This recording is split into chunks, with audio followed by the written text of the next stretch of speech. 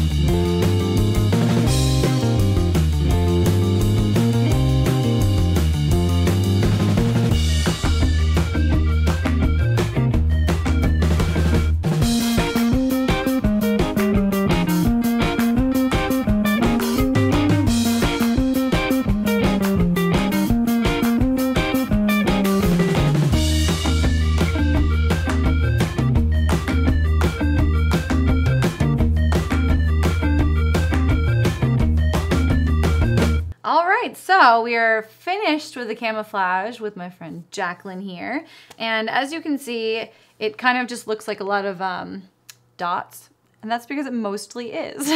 So basically how I did this was I laid a base first by just doing, laying down background color, just kind of literally blobs with either a sponge or a fluffy brush, and just to kind of find the form of how this coral was going to lay on her skin. And as you can see, I spread it across her face and around her neck as well. And then when we were deciding what kind of fish we were going to, well, fish and crab really, to use, we were talking about, you know, animals that camouflage themselves into their surroundings. And so the first one we picked was this decorator crab, and he belongs right over here. And the way that I did this was I held it up to her chest once the background was on there. I drew out the outline and then went back in with the details so that she didn't have to hold her hand up like this. So I would, you know, brought her hand down so she wasn't exhausted, because it can be tiring for a model like this after a while. And then once I put her hand back up, if there were any little bits that didn't quite match up, I went in and fixed those, but also I had to look at the camera from where the camera's perspective was to be able to see, does this actually line up? Because if you're next to it, I don't even know if this is lined up properly right now, but if you're next to it, it's really hard to see if it lines up. If you're right in front of it, same thing, but once you stand back at the camera, it looks completely different. So when she looks at this up close in her hand, it looks like something abstract and nothing and really weird, but from the camera's perspective, it actually looks like something, hopefully.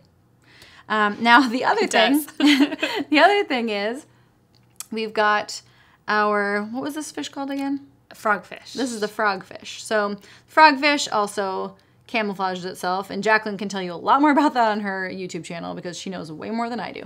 And it's facing outward, so it's not really a fish to the side, it's a fish facing you. So it looks super abstract from far away. Hopefully it looks like a fish to you, I'm not really sure. Regardless, it's camouflage, so who really cares?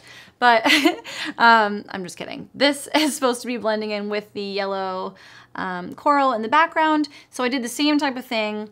I outlined it with the yellow first, took the hand down, did the details, put it back up, and then did any background colors, and then, you know, blended with the arm to make sure that it lined up okay.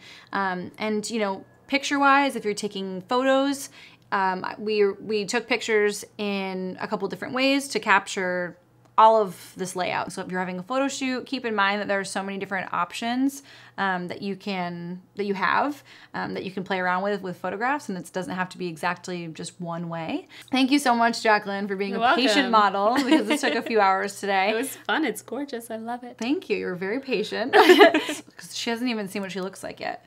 Let's look in this. You see yourself? Oh, that's amazing. Here, put your thing up to your face. The frogfish facing out. Ah, that's fantastic. There you go. It looks so let's different. Take one. Ready? Yeah. Okay. Nice. Love it. Thank so you. if you want to check out Jaclyn's channel, I'm going to put a link below in the description box. And thank you again. I really appreciate it. It was really fun. And subscribe if you enjoyed this video and would like to see more tutorials and time lapses. Thank you. Bye.